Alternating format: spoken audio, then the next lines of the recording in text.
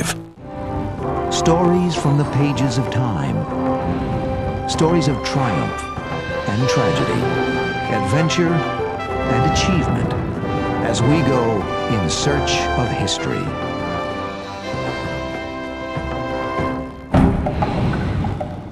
It's a slim volume mysteriously titled The Protocols of the Learned Elders of Zion, and it is arguably one of the most influential works of the 20th century. Henry Ford believed it was a wake-up call for America. Winston Churchill was once convinced it was true. The Nazis used it as a warrant for genocide. This is the story of a hoax that will not die. It has fooled millions of people all over the world for more than a century and continues to be a powerful force of evil and hate. Join us as we go in search of history to uncover a deadly deception.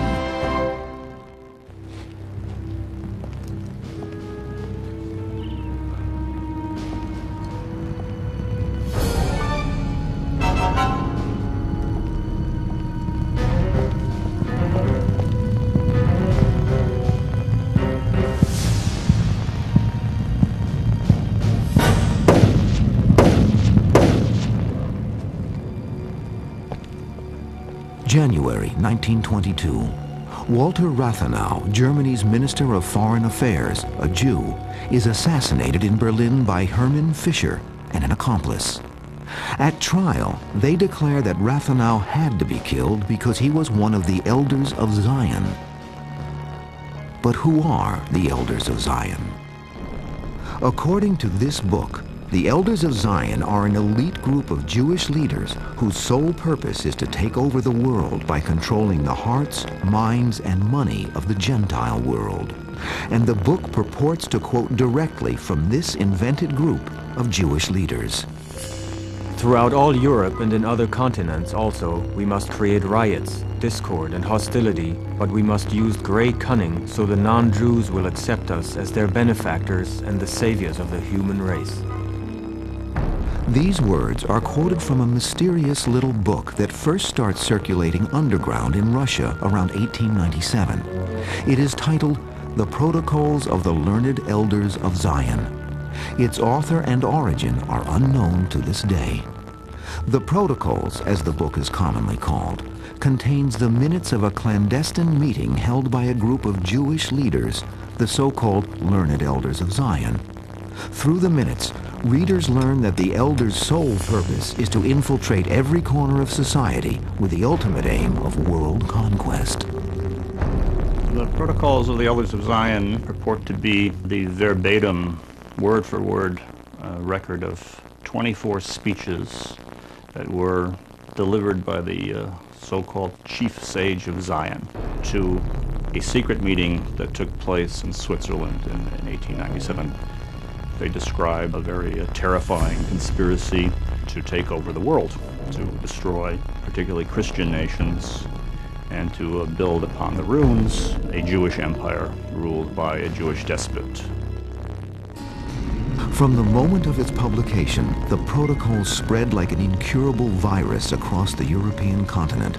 Germany's Minister of Foreign Affairs, Walter Rathenau, is only one of millions of victims to come, real victims of a deadly deception. Because everything about the Protocols of the Learned Elders of Zion is a hoax. The book is a fake. There is no such group as the Elders of Zion. The meeting never happened. The minutes are all made up. And yet this book was used and is still used as a justification for hate. And it is part of a web of lies that grew over centuries and starts, many believe, with the books of the New Testament. One is the Gospel of John, where he puts in the mouth of Jesus the following sentence. Jesus speaking to the Jews says, "Those who claim they are Jews, I tell them you are not. Your father is the devil, and you fulfill his wishes on earth." Very simple here. Your father is the devil, and you fulfill his wishes on earth. Not thinking that if he says the father of the Jews is the devil, the father of Christ also would be the devil. Then, in medieval times, the demonization of the Jews has reached a fever pitch. But it wasn't until 1797 that what was essentially a religious prejudice turned into a political one. It happened through the writings of a French cleric, Abbé Barruel, during a period of paranoia and social chaos following the French Revolution. Barruel blames the Jews for all of France's ills. It is the design of that terrible and formidable sect to overthrow all thrones, all altars, annihilate all property, efface all law, and end by dissolving all society. Barruel's theme of a secret Jewish plot to conquer the world quickly becomes a staple in late 18th century European literature. Conspiracy theories are popular, and the Jews are an easy target. If there hadn't been a vast anti-Semitic literature that preceded the protocols, they would have meant nothing. But because the European population had been prepared for this by decades of talk about a Jewish conspiracy to take over the world, then the protocols fit into that, made sense, and were scary. By the mid-19th century, the idea of a worldwide Jewish conspiracy is well established. In 1868, Hermann Goethe writes Biarritz, an anti-Semitic novel under the more respectable pen name of Sir John Redcliffe.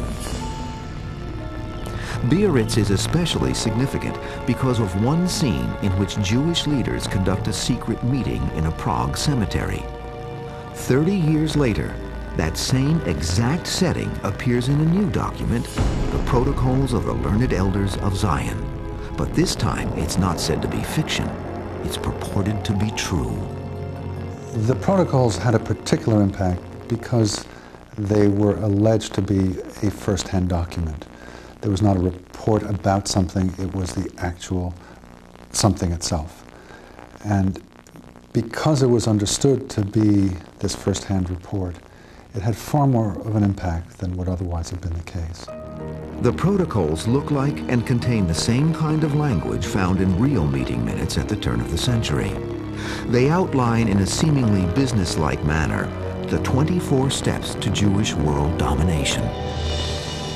Even document experts who analyze the protocols when they first come out are fooled into believing the manuscript is real.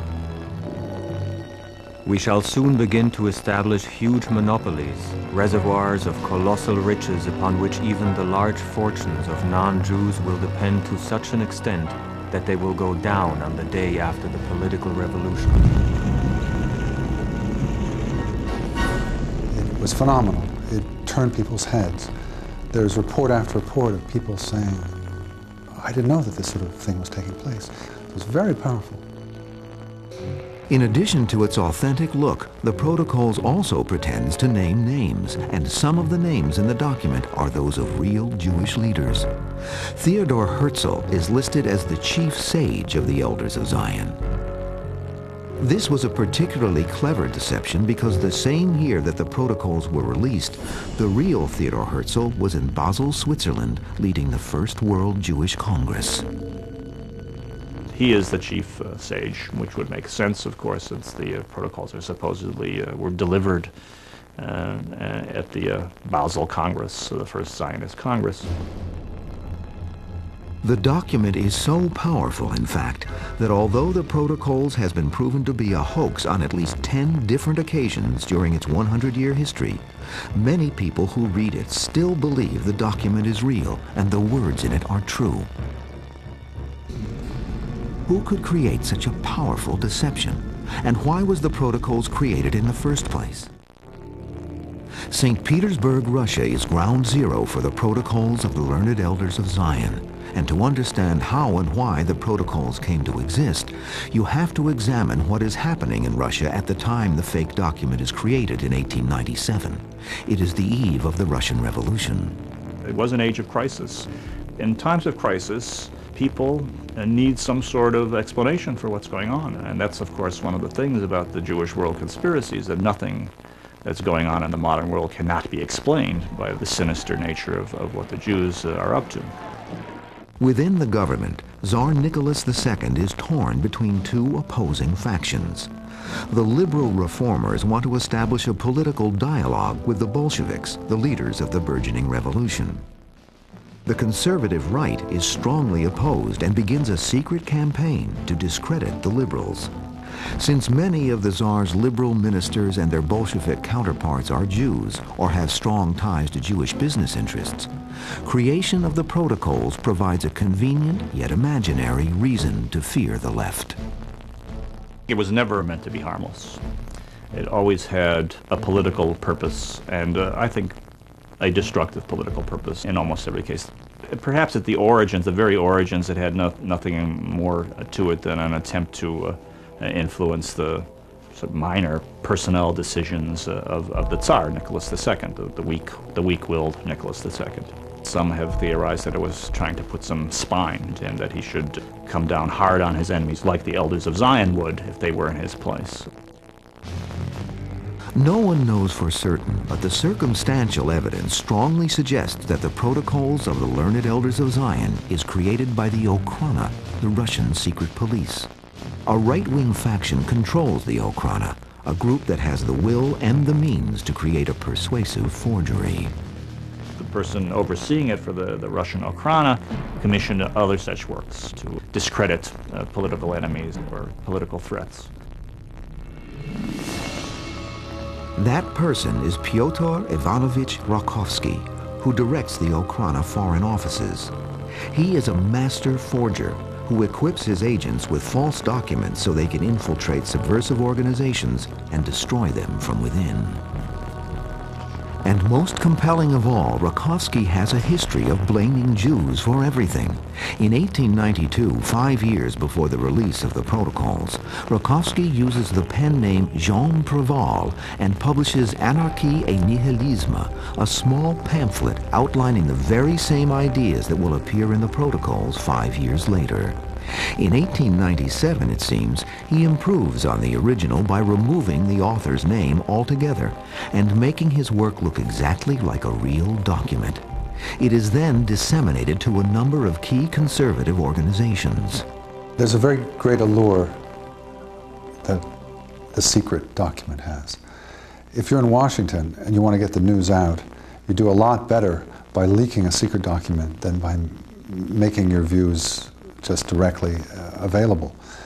Everybody's interested in a secret. And when it is such a tremendous secret, a secret about plans to take over the world, well, it's irresistible. The protocols spread slowly but surely in conservative circles. Then, in 1903, there is an explosion. The version of the protocols purportedly authored by Rakovsky is released publicly, published in a St. Petersburg newspaper. The editor is Pavlachi Khrushchevan, an ardent fascist and anti-Semite, whose editorials have just sparked a riot in the Russian city of Kishinev. 45 Jews are killed, and more than 1,300 Jewish homes and shops are destroyed. As soon as Khrushchevan receives the fraudulent protocols of the learned elders of Zion, he publishes it as fact. The evil genie is now out of the bottle. We will undermine the sources of production by instilling in the workmen ideas of anarchy and encouraging them in the use of alcohol, at the same time taking measures to drive all the intellectual forces of the Gentiles from the land. They were a confession that did not intend to be a confession. It was what the Jews never would have said in public, but among their own kind, they could make these claims. As a result, it had enormous persuasive effect if you were once willing to grant the fact that this far-fetched forgery was real. Khrushchevan also publishes cheap editions of the protocols in pamphlet form for mass distribution and joins with other militant anti-Semites to form the Union of Russian People, also known as the Black Hundreds. They begin to commit acts of terror and assassination against Jewish liberals and radicals. By scapegoating the Jews, Khrushchevan achieves power and fame, and this does not go unnoticed by others seeking the same. And one of these men has the ear of the Tsar. Sergei Nilis is a third-string advisor in the court of Nicholas and Alexandra. He is welcomed at court because he is a celebrity, a Christian mystic who has written The Great in the Small, a best-selling autobiography about his transformation from middle-class atheist to an enlightened spokesman for God. In the first years of the 20th century, many mystics are regular visitors to the court of the Romanovs, but they are all mere shadows compared to the overbearing presence of Rasputin, Tsarina Alexandra's personal spiritual advisor and confidant. Sergei Nilis is desperate to make a name for himself and presents the protocols to the Tsar as a true and authentic document. The protocols make a very deep impression on the Tsar. What depth of thought, what foresight! Our year 1905 has gone as though managed by the elders. There can be no doubt as to their authenticity. In 1905, a version of the protocols is published with the imprint of the Imperial Palace. The Orthodox Church in Moscow orders the protocols included in a sermon. On October 16, 1905, parishioners in 368 churches throughout the city of Moscow hear the protocols recited by their priests.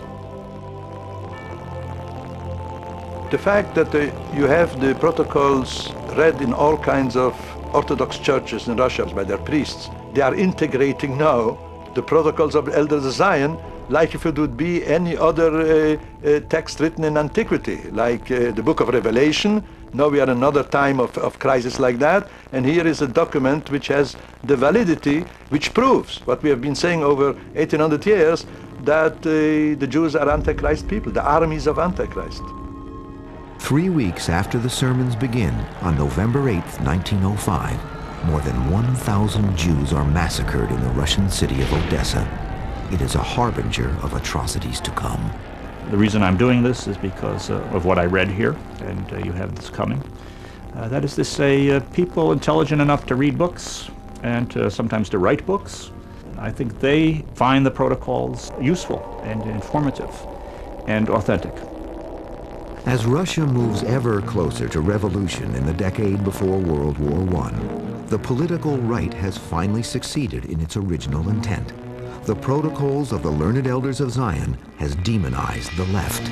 It is now politically correct to hate Jews and to denounce socialists and communists as puppets of the worldwide Jewish conspiracy. It's not surprising that the empirical evidence, that is, the Jewish-sounding names among the Bolshevik leadership, and there were many, Trotsky being the most famous of them, was proof that this was a Jewish conspiracy. And that is, incidentally, what made the protocols believable, I think, right up and through the Holocaust, and maybe beyond the Holocaust. That is to say, the association, the popular association of Jews with the left, and particularly with communism. It was somehow comforting for non-Jews, I guess, to think that this odious worldview, this godless and dangerous and aggressive ideology, was not Christian. The protocols is so entrenched that when Tsar Nicholas receives the results of an official government inquiry revealing that the protocols is a hoax, no one seems to care. Tsar Nicholas writes, "Drop the protocols. One cannot defend a pure cause by dirty methods." But the damage has already been done. When the Russian government is overthrown by Bolshevik revolutionaries in 1917, the invented prophecy in the protocols seems to come true. Then, on July 16, 1918, the Tsar and his entire family are executed by Bolshevik revolutionaries. And what the royal family leaves behind gives the anti-Semites even more justification for their growing reign of terror. Immediately following the assassination of the Russian royal family in the summer of 1918, an officer arrives at the murder scene to conduct an investigation. Among the family's possessions, he claims to discover only 3 books: the Bible, War and Peace by Leo Tolstoy, and The Great in the Small by Sergei Nilis, the appendix of which includes the protocols of the Elders of Zion.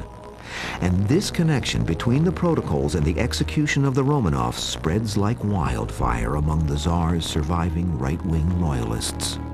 When the protocols of the Elders of Zion come up at the passage from Tsarist to Bolshevik Russia, and all kinds of Tsarist and right-wingers are fleeing the country, and where do they go? They try to go in Europe. Germany, France, to these places. And it would not be astonishing that some carry in their luggage not only some souvenirs of their household, but also carry with them a Russian version of the Protocols of the Elders of Zion, which for them is like now a new gospel. Among the legions of royalists fleeing into Europe is Fyodor Winberg. And if the Protocols is a disease, Winberg is Typhoid Mary. In 1920, Winberg settles in Berlin and turns the Protocols over to Gottfried zur Beek, who publishes the first editions of the Protocols of the Learned Elders of Zion in German. It is an immediate bestseller and is reprinted 5 times within the first 2 years. And this is an age of crisis. The end of World War I, massive bloodshed, the dynasties disappearing, forms of government changing, borders changing, manners, morals. All of these things were very upsetting to a lot of people. After the Bolshevik Revolution of 1917, the anti-Bolsheviks tended to look at the Bolsheviks as Jews, and that gave great credibility to the Protocols when they were noted a few years later. This terrible revolution has been fomented by Jews as a step towards implementing their control of the world. And Germans, still reeling from the effects of World War I, are easily swayed by the fallacious argument that if the Jews could do it to Russia, they would do it to Germany next. The Germans were also a particularly easy target because they already had a long tradition of anti-Semitic literature, conditioning readers to regard Jews as a threat to civilization. Perhaps the most virulent example is the 1878 edition of Deutsche Schriften, or German Writings, by Paul Bottcher. Bottcher blames the Jews for all the modern ills afflicting Germany.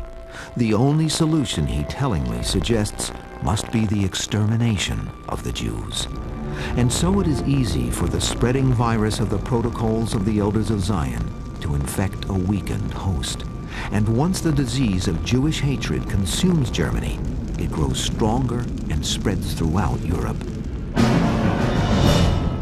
On May 8, 1920, large excerpts from the Protocols are published in a Times of London editorial. The editorial asks rhetorically, what are these Protocols? Are they authentic? If so, what malevolent assembly concocted these plans and gloated over their exposition? Have we, by straining every fiber of our national body, escaped a Pax Germanica only to fall into a Pax Judaica? And that editorial had great importance. It legitimated the Protocols. It meant these were not just the ravings of some protest movements in Germany, but that the august Times of London said, there's truth to this. Shortly after their publication in London, Winston Churchill, Britain's young war minister, tells the Illustrated Sunday Herald, "From the days of Spartacus to those of Karl Marx, this worldwide conspiracy for the overthrow of civilization and for the reconstitution of society has been steadily growing." Less than a week after their appearance in England, the Protocols of the Elders of Zion begins to reach the American masses too, and all because of the single-minded anti-Semitic fervor of one of America's greatest heroes, Henry Ford. Between May and October of 1920, Ford writes a weekly article about the Protocols in his newspaper, the Dearborn Independent. But he doesn't stop there. Henry Ford distributes those articles to his automobile showrooms across the country for the benefit of prospective car buyers. In November of the same year, Henry Ford publishes the Protocols and his own anti-Semitic diatribe in a 4-volume bound set entitled The International Jew, the World's Foremost Problem. 500,000 copies are distributed in the United States, and Ford underwrites the publication of European editions in 16 languages. Asked by the New York World in 1921 why he was publishing the Protocols, Henry Ford said, "The only statement I care to make about the Protocols is that they fit in with what is going on. They have fitted the world situation up to this time, they fit it now." He found an answer to many of the questions he had. Given his means and given his prestige, he was in a position to endorse it and make it available to a lot of people who otherwise wouldn't have seen it. This gave it a legitimacy in American life in the 1920s. It's not what Ford had to say, basically, but who he was that is really irrelevant here. This is a hugely successful, much admired man. And one did not have to read the Protocols of the Elders of Zion to say, well, if Henry Ford is backing it this way and losing money in the process, lost several $1 million publishing this his 4-volume book, there must be something to it. Henry Ford's campaign on behalf of the Protocols is a flop in the United States. Americans by and large just do not buy the theory that there is a Jewish world conspiracy. But Ford's vitriol in The International Jew is reaching millions of people in Europe, and rising young politicians are beginning to respond to the lies put forth in the Protocols. In particular, a young man with lofty political ambitions is fascinated with Ford's insistence that the Jewish conspiracy is real. His name is Adolf Hitler. Hitler is said to have had a picture of the heroic Heinrich Ford in his bedroom, the millionaire, the self-made man. By 1921, the Protocols have been around for nearly a quarter of a century. What started as a hoax perpetrated by one political faction for a very limited purpose is now accepted as fact on 2 continents. Enter Philip Graves, an enterprising young reporter for the Times of London. Graves is not the first to challenge the authenticity of the Protocols of the Elders of Zion, but he is the first to prove that it is a fake by finding the original source from which it was plagiarized. Graves finds a satirical French play that contains the exact language word for word found in the Protocols.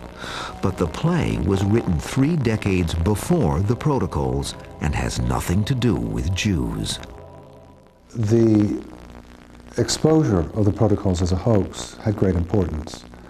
It didn't eliminate the Protocols by any means as a factor, but it moved them out of respectable political society.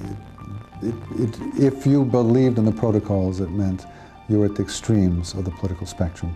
You were a protest movement that would not accept the norms of civilized politics. In England, Churchill recants immediately. In America, Ford does not. It takes 6 more years for the American Jewish Committee to receive Henry Ford's written apology for his inflammatory articles. But to the day he died, Ford maintained that while the Protocols were a fake, what they expose is true. In Germany, this idea is already making history. When the German people were trying to account for the loss in World War I, and they looked to the Protocols for an explanation.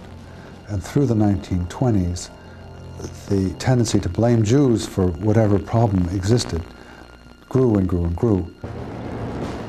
And true believers are beginning to turn words into action, and action into bloodshed.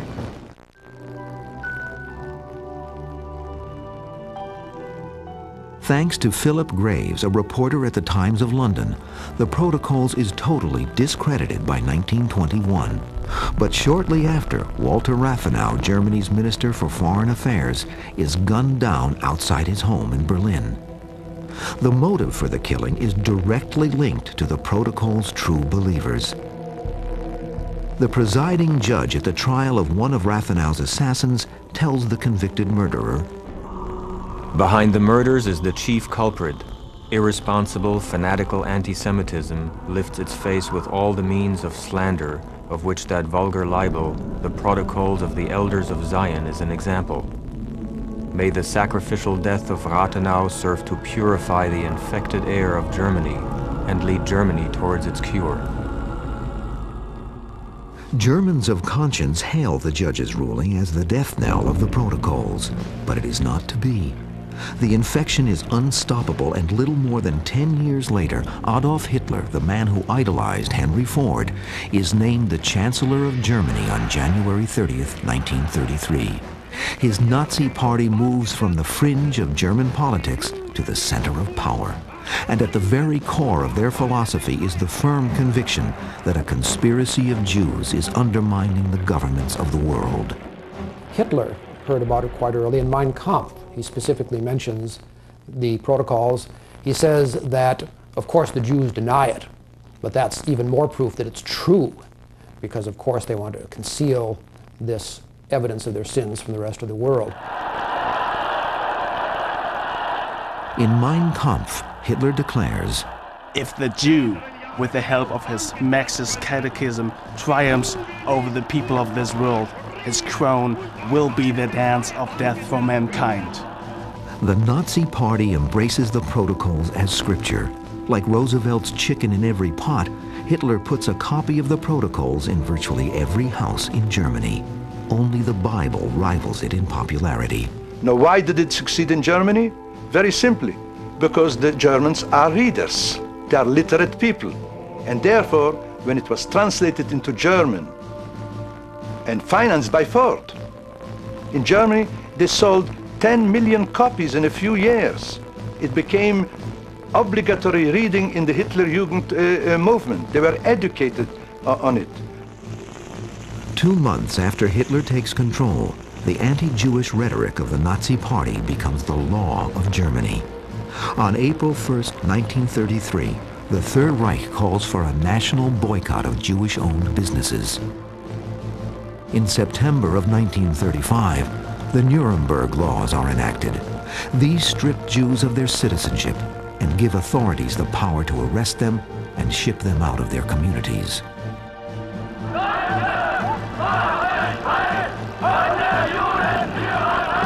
And the Protocols is used again and again as justification for such flagrant disregard for human rights.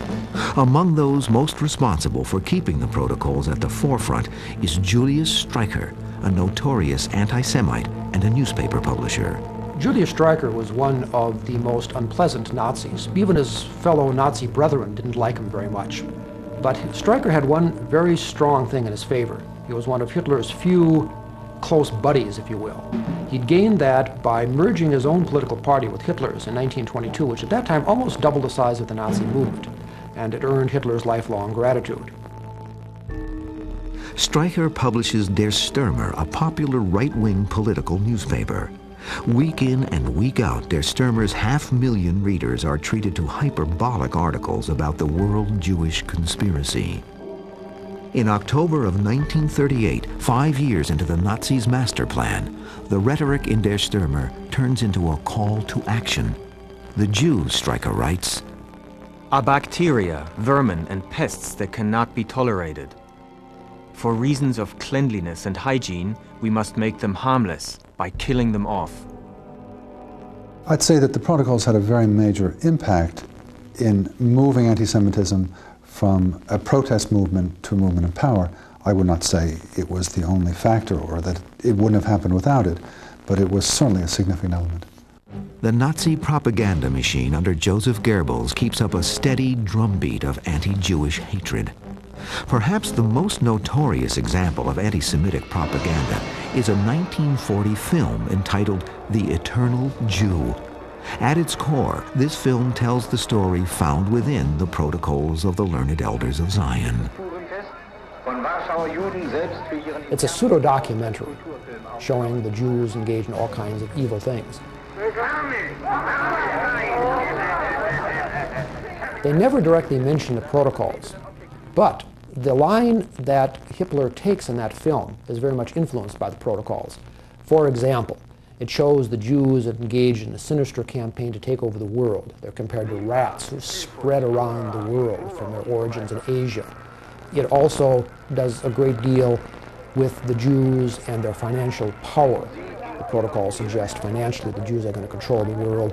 The film The Eternal Jew spends a great deal of time doing exactly that. As Hitler's blitzkrieg advances across Europe, country after country falls to the Third Reich. By 1941, the vast majority of European Jews are under Nazi control. One of the darkest chapters in human history begins. One historian said that Germans knew enough to know they didn't want to know any more. But of course that means you know something, and you've got to have a reason for not wanting to know any more. The Protocols were one of those reasons. It was a warrant for closing one's eyes to what was going on.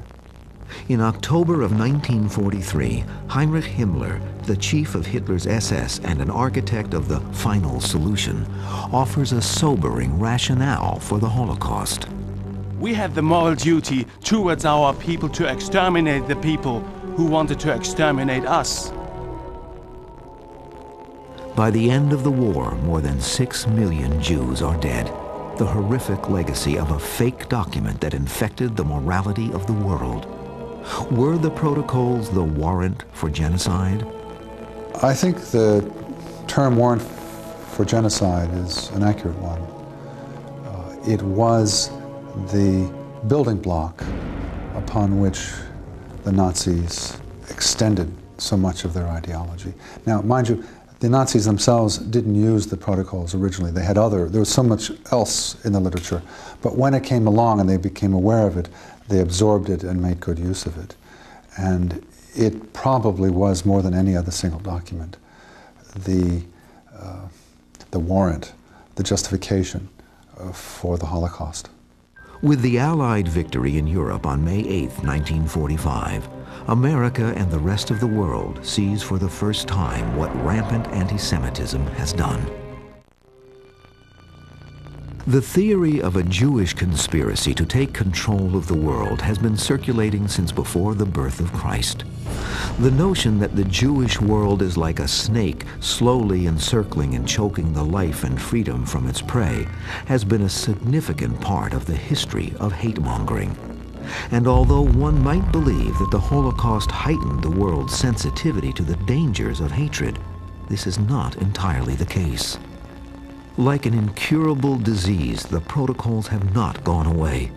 Since the end of World War II, the protocols of the Learned Elders of Zion have reappeared in the United States and elsewhere around the world. Probably the two most prominent areas of the world, other than Europe and the United States, are Japan and the Middle East. The Middle East, of course, there is an experience with Jews, and particularly with the State of Israel. And the protocols are seen as a way of understanding Israel. The brother of Gamal Abdel Nasser, one of the leading figures of the Arab world, wrote the introduction and sponsored one of the editions of the protocol. So it's very high level, very prominent. It's available free. I myself picked up a copy in the French language in the Saudi Arabian embassy. They're just giving it away. New editions are published in Portuguese, Arabic, and Swedish. It is featured on many websites, and with the advent of the internet, the Protocols of the Elders of Zion is now more accessible than ever before.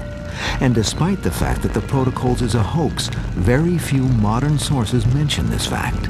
The perpetuation of the Jewish conspiracy myth is continued, and the Protocols continue to be cited as a genuine document, almost always to support an anti-Semitic agenda. In 1990, a controversy erupts in Los Angeles about the motives for the sale of the Protocols and other anti-Jewish writings at a city-sponsored book fair. LA City Councilman Zef Yaroslavsky protests the presence of these books at the fair. You've got purveyors of hate out there who will use this as a vehicle to perpetrate their own hateful philosophies.